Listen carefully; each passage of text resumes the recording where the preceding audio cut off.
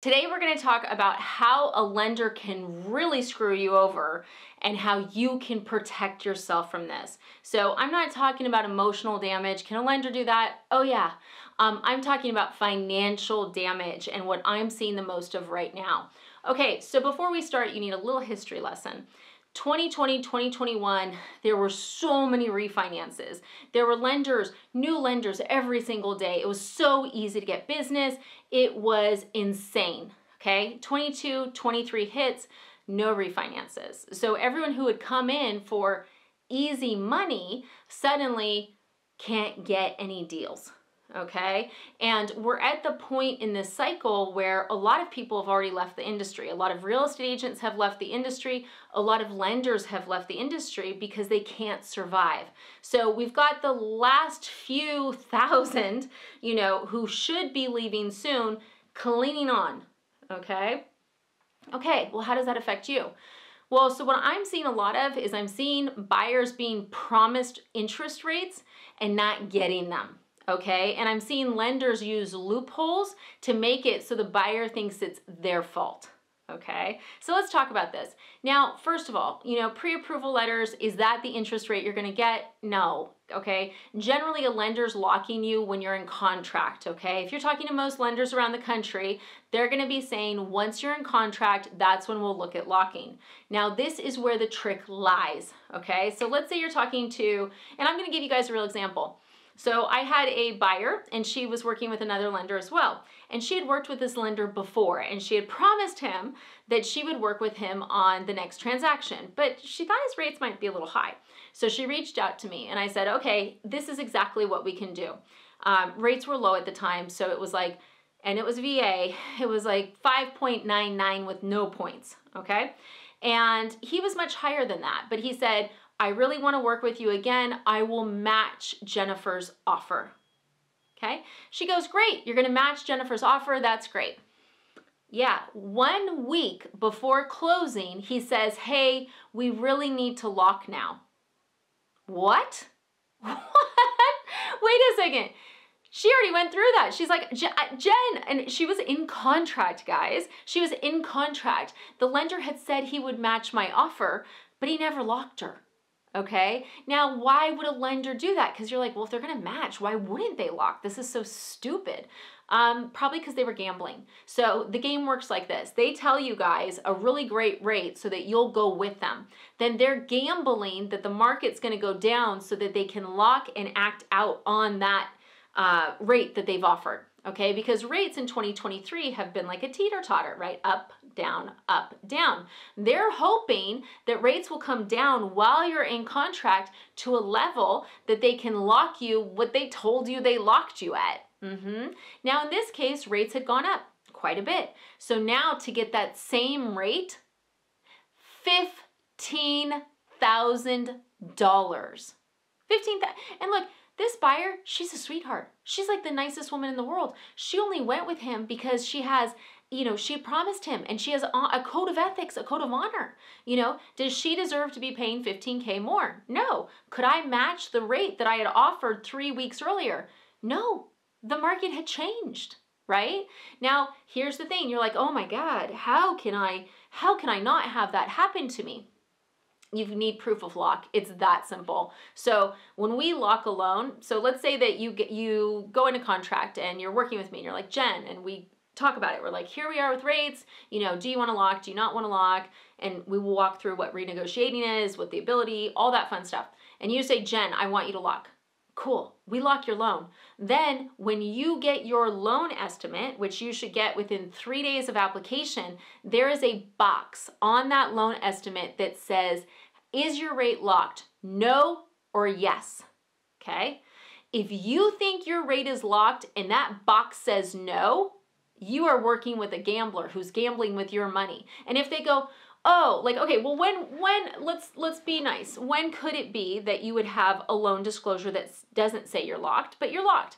So like if, for instance, let's say day 3, I have loan disclosures go out you tell me to lock on day 5, well, yeah, the loan disclosures went out before you locked, so of course they're not going to reflect the lock. However, when I lock your rate, you're going to get some verification that that rate has been locked, okay?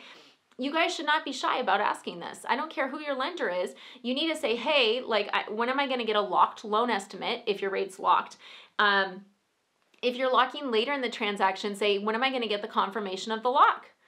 And if they say, well, we don't give one, say, I need one. You need to get someone from your company to figure out how to get me a lock confirmation because I am not comfortable. Because it's not just this gal that I've seen this on. You know, I've seen it where the lender has told someone, oh yeah, the rate's 6%, 6.25%.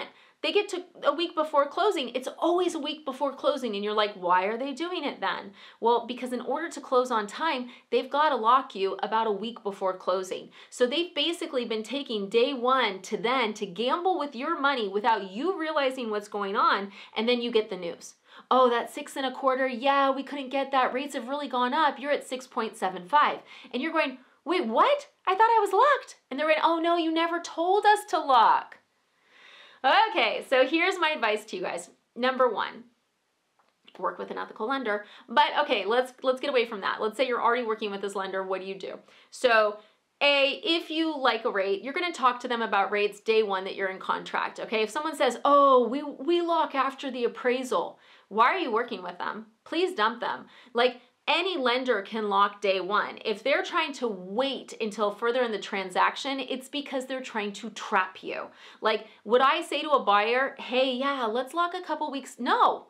You know why? I don't want the instability. Like, they need to know what their payment is and they need to be comfortable. The only way I can give them that information is with an actual locked rate. This market is too volatile. You know, I could quote 6.5 on a Monday and be at 6.75 Tuesday. That is what's going on in this market. So A, you need to talk to your lender when you're in contract. Day 1, what are rates? What are my abilities to lock? Okay, if they say they won't lock you for a couple weeks, you're ditching them. Call me. Okay, so if they say, yeah, we can lock today, let's say that you go, okay, that sounds great, let's lock. Great, cool. When you get your loan estimate, you need to verify that it says you're locked. I would even go as far, and look, I do this even though I know the lenders I'm working with, just because I like a paper trail. Okay, and do I think they're trying to screw me over? No, but if they forgot or something, I want to make sure they know they better honor what we talked about on the phone.